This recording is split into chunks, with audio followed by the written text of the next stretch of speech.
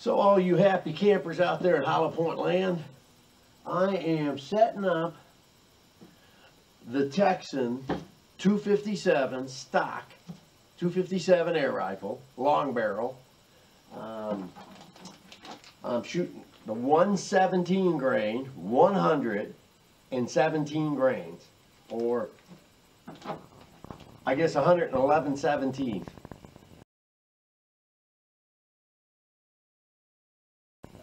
So I like having extra rifles with me when I go to Uncle Ted's on the pig slam. I have not killed a pig yet with this. I'd like to, but finances being what they are, I don't know if I'll get a chance to. But I like having an extra rifle just in case somebody's rifle breaks down or whatnot. This 117 grain behind the shoulder blade, angling away, will drop a pig in 25 yards or less. It is a deadly combination. The 257 is not normally a large game rifle, but with the foot-pounds this is generating and the size and length of that slug, it will easily put it right in the boilerplate. It will bust everything up.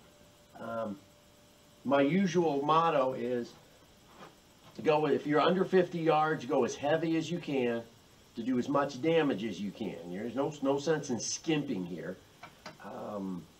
If you're under 400 foot-pounds of energy, go for the archery shot. Wait until the animal is quartering away so you can put it behind the shoulder blade. You know, avoid bone on the way in, so it's a straight shot right into the vitals. The idea is to turn that little head, those lungs and heart into jello, okay? So if you like jello pops and pudding pops, I guess you could say you're going to slip in the hot Cosby.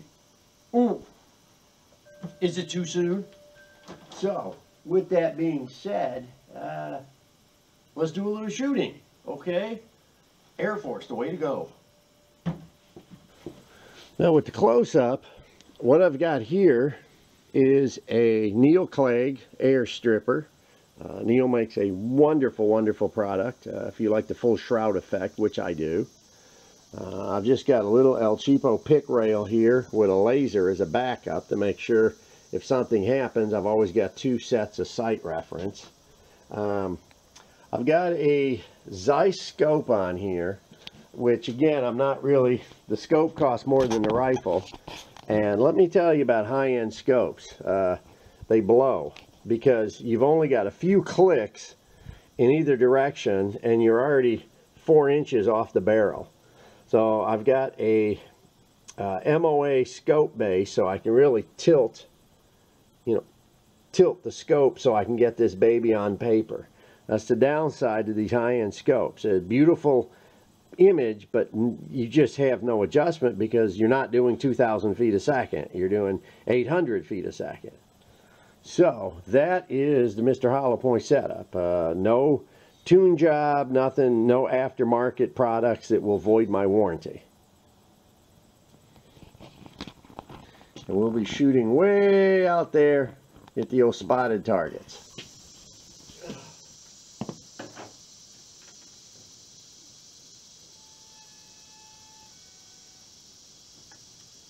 So, since this is suppressed, I don't have to wear any ear protection, which is a blessing.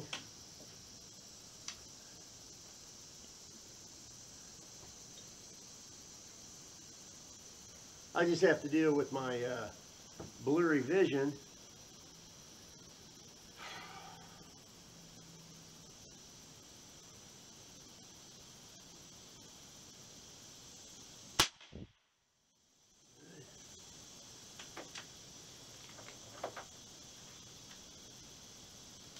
The other thing, one of the things that frustrates me with, I like this lead sled because it's got the cutout so the pistol grip doesn't bump the bar on the early version. But this plastic front rest, everything teeter-totters on it. It doesn't, if I could take the other one off the previous, I liked it better. It locked in a little bit. I don't feel like I'm having to struggle as much.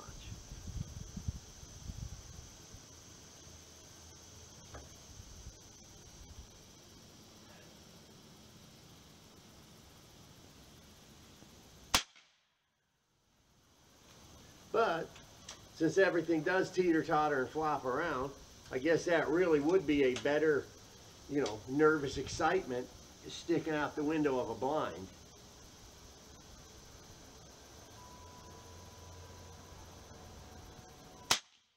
Especially if you're propping off a shooting stick.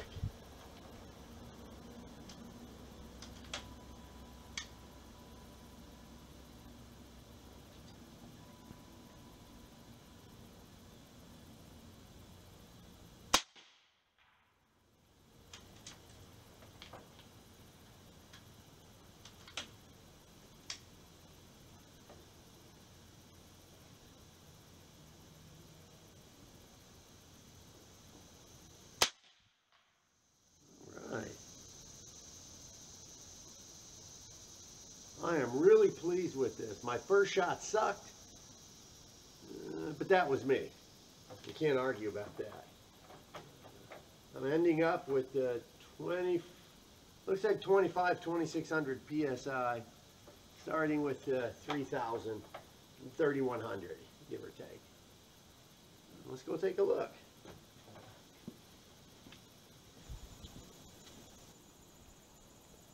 Now, these may not be the mint results you're looking for, but considering that I am a horrible shot, I'm extremely happy. I know this gun will do circles around anything else. So there was shot number 1, and I know that was me that sucked, because there's shot number 2, shot number 3, shot number 4, shot number 5. So, you know, reasonable deduction, it's me. The 117 is very accurate and very deadly. Oh, if I had more money and a sponsor, I would definitely be shooting more pigs. Here's an interesting note. I did that DNA genetic testing at 23andMe, and I found out that through the genetic makeup that I'm actually got a relation with Air Force. Come to find out that Tom Jones, that works at Air Force, is actually my biological father, which I think is amazing because I'm older than he is. So, but you can't, results don't lie. It's amazing. You know, my father always told me the milkman, I look more like the milkman than I did him. I didn't realize that, you know, it was Ton. So, hey, Ton.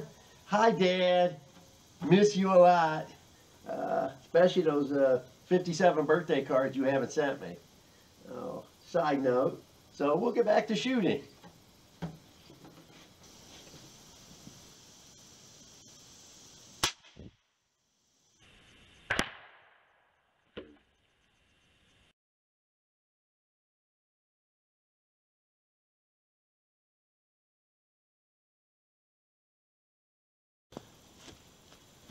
I'm trying to figure out what's going on with the soup can, because the big exit's right here.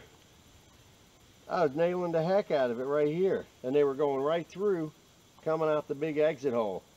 That bullet is moving so fast that this can didn't even budge.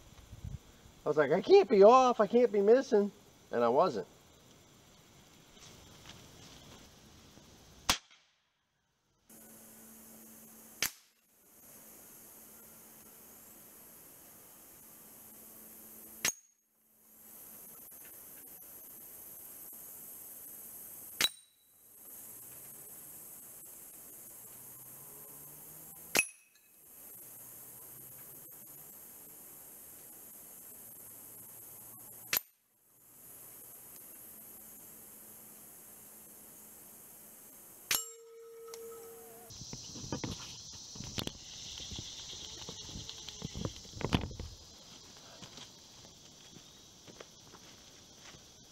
No problem, digging these gone.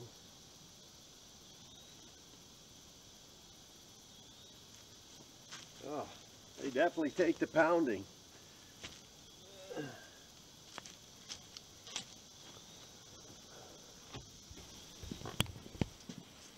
Okay, guys, the 257 Texan is DNA, dead nuts on, with the 117 grain.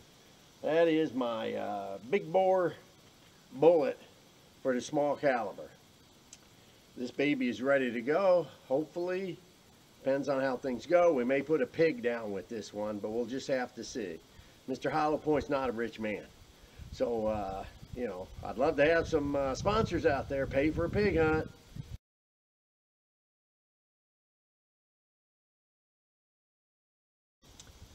We're going to have a good time. We are ready to go. Thanks to Air Force. Thanks, Neil Clegg. We are ready to rock with this, and hopefully I'm going to hear from my father, who must have gave me up, Ton Jones. Anyways, guys, thanks for watching. Mr. Hollow Point, out.